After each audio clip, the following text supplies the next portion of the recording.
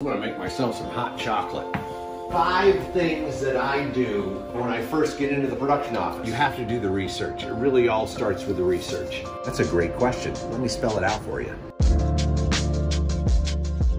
So I've landed in the production office, and I thought, why not give you 5 things that I do when I first get into the production office.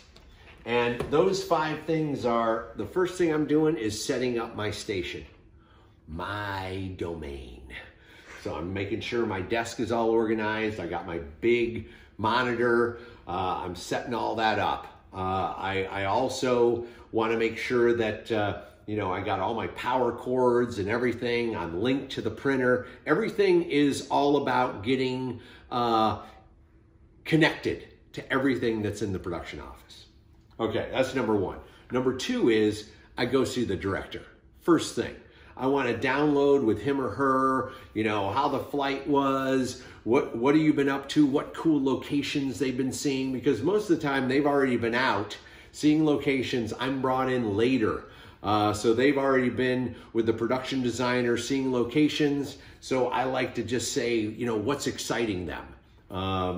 Then from that point on, I was like, hey, then I move down and I want to go to the production designer. I want to see how, this is number 3, is how, what look boards do they have up on their wall? Every time I go into a production designer's office, it's unbelievable. You start to see the whole movie on the walls.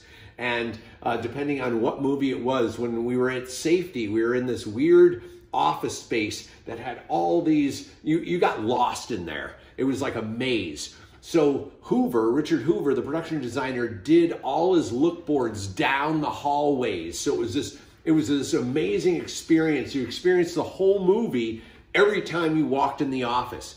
And it was so intelligent. I was like, I'm gonna steal this. This is so good. Because a lot of times I'll be going to the bathroom and like, whoa, that shot, I'm gonna do something like that. It's just on a look board. So the production designer, I'm going right there. That's so, so huge. The 4th one is I'm going to go to the production manager. I'm just gonna sit down with the producer and the production manager and just say, hey, how's everything going?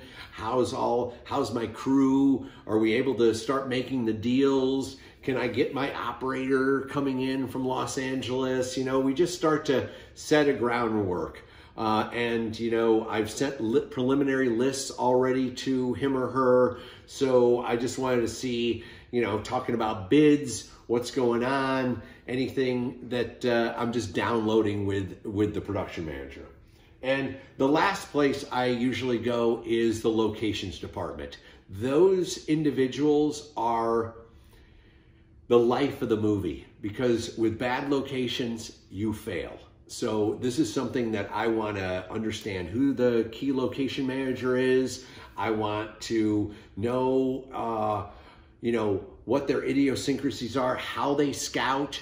Are they a virtual scouter with 360? Do they take pictures and then place them together? I've obviously been going on the Location Scouts website prior to landing, because they usually post them on Dropbox or some kind of a link that I can go in there and look at. But I want to get and to know them, because they're going to be fighting to get the locations that are difficult, and you want to befriend the location manager. Huge. And there's my 5 tips with getting started on day 1.